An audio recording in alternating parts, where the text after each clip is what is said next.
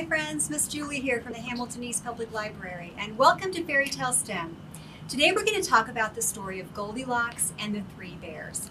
And if you don't know this story, you can hop on over to BookFlix at the link below to listen to Goldilocks and the Three Bears by James Marshall. Now Goldilocks apparently has some behavior problems because she just walks right into a stranger's home.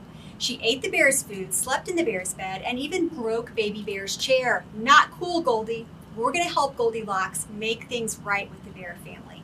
Let's design a strong, new chair for Baby Bear as a way for Goldilocks to say she's sorry.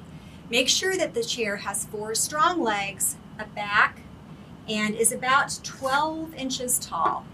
All right, so the materials that you might need for this project are newspaper and like a cereal box or something similar to it, foam sheets or construction paper, sticks, and these can be craft sticks or stir sticks, pipe cleaners, straws, tape, rubber bands, and scissors. So when you're all finished with your chair, you need to make sure that it will hold the load of a baby bear. Load is the amount of weight that the chair can hold. So you can try setting a doll or maybe a stuffed animal on it like this, and if you don't have those things, you can set maybe a water bottle on it, something like that. So how did you do? If your design didn't quite work, that's okay. Step back, take a look at it, make your changes, and then try it again.